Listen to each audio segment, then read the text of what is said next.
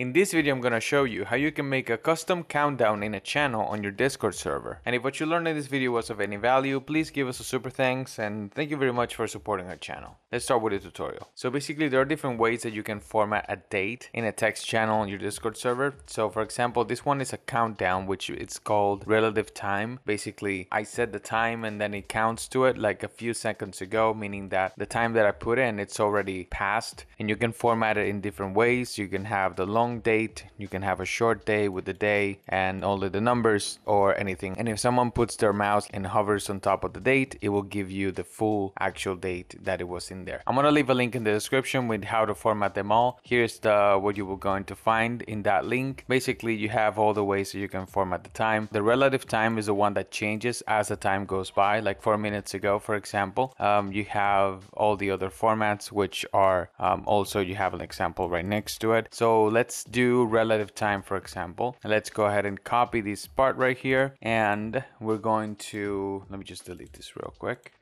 Yep. And let's go ahead and paste it right here. So this number in the middle, you might be like, what is that? It's called an epoch time. It's like time since the epoch. It's like a specific time that was set out and like how many seconds have passed since that time. So that number, you can go to epochconverter.com. It's I'm going to leave the link in the description as well. And you can get that number specifically. For example, the current Unix epoch time right now is this. I'm going to copy this number, right?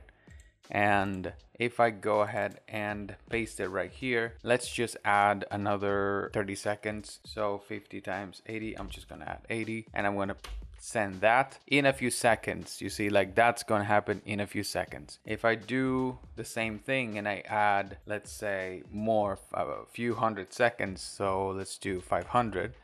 Then you see in 4 minutes. So if you want to find a specific date, then you can just change it right here. Let's say year, month, day, hour, 14, 34, whatever. Like if I want to say tomorrow, right?